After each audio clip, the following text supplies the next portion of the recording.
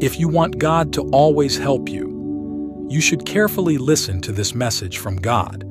If you don't do this, God won't be able to assist you because you'll be blocking God's angels. So listen to the full message. My beloved child, the struggles you're facing aren't just yours. They belong to a bigger plan. When you feel like giving up and can't find the strength, remember, your power comes from above. Don't give up.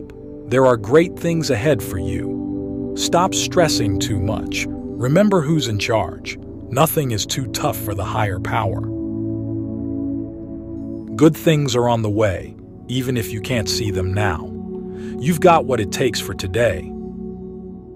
You're strong and determined. No challenge is too big for the higher power. You'll conquer every obstacle, surpass every challenge, and come out stronger than before. Keep going. Don't give up. Don't compare your journey to others. What's happening for them isn't meant for you, and vice versa. Stay focused.